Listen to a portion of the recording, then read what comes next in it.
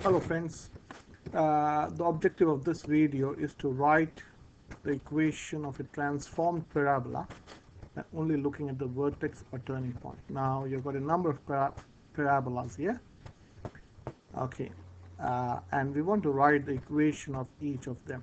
Okay, so if you remember from the last video, this white parabola is the basic parabola.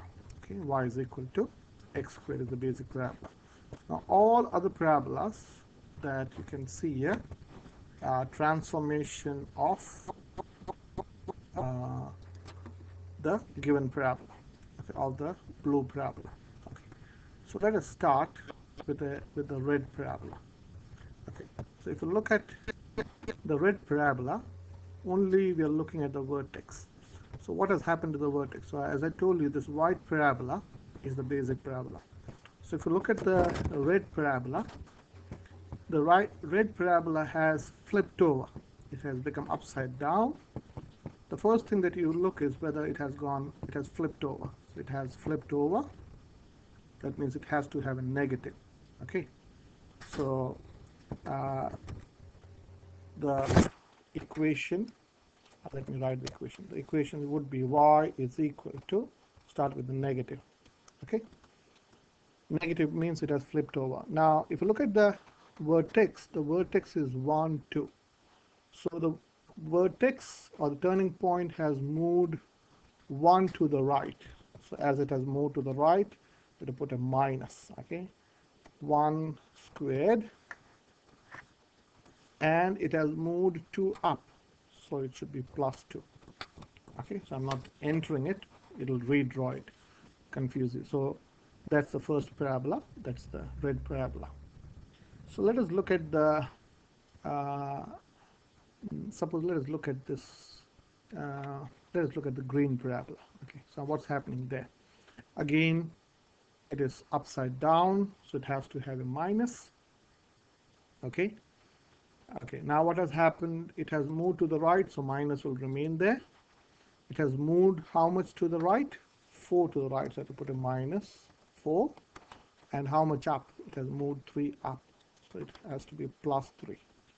Okay, so we have looked at the red parabola and the green parabola. Let us look at this pink parabola.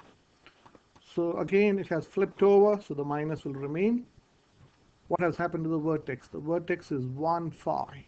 Okay, so it has moved to 1 to the right, so it should be x minus 1.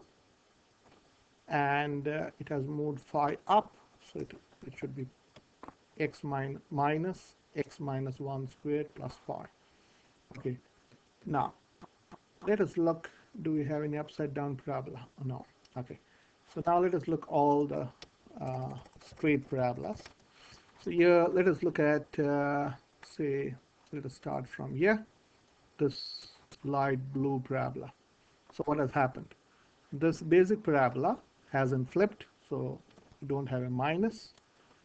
It has moved, if you look at the vertex is 2, negative 3. So this parabola has moved 2 to the left and 3 down.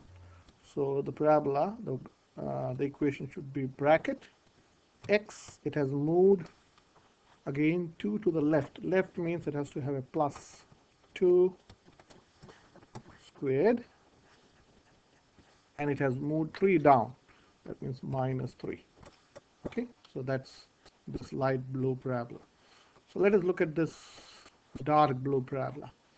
So again, this is the same white parabola which has moved 1 to the right and 4 down.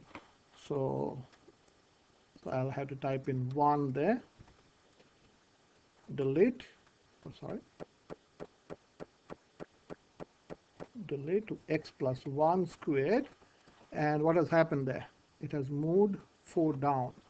So instead of 3, it has to be 4. You can check this on your calculator, okay, if you have a graphic calculator, or you can also download this program, and then this is a free downloadable Graphmatica program. Okay, so we looked at this light blue and this dark blue. So now let us look at this yellow parabola. Okay, now what is this yellow parabola? It has moved 1 to the right and 1 up. Okay, the vertex is negative 1, 1. So it has moved 1 to the left. Okay, so left means it has to have minus 1 to the left and 1 up, so it has to be plus 1.